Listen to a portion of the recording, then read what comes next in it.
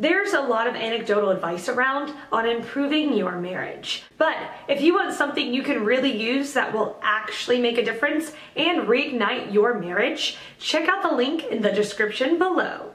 The question, how do I get away from a marriage in 23 and don't want to marry till 26? Thanks for R2A. Well, I am 30 and about to 31 but still unmarried.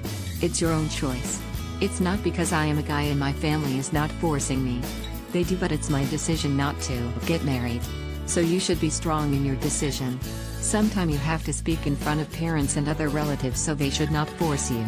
Yes, I can understand how much pressure they give to female in comparison of boy. But still, it's your own decision and no one can force you. Try to speak with your parents and tell them the actual reason why you don't want to marry till 26.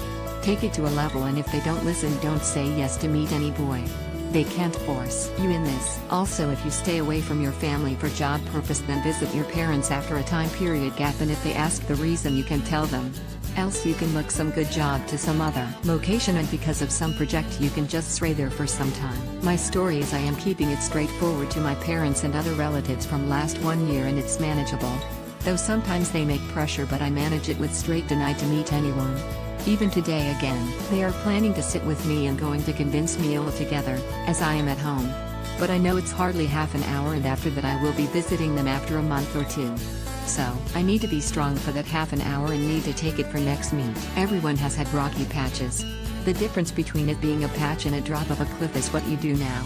Check the link in the description if you want a helping hand.